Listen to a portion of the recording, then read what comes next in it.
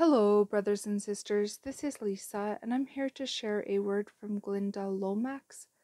The title is Separations, and this is a repost from July 19th, 2021.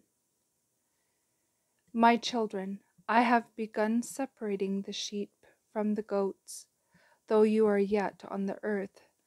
I am drawing the lines and making them clearer and clearer, that all may see who is mine and who is for me and who is not.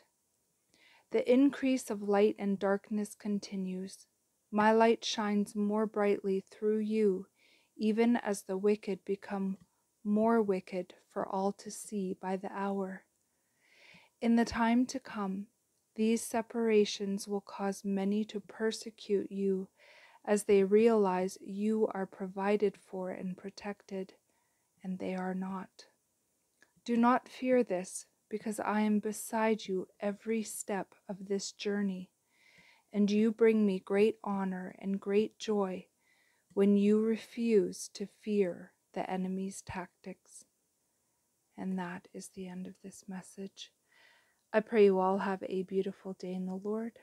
God bless each and every one of you, and I will see you either next video or in the air. Bye-bye.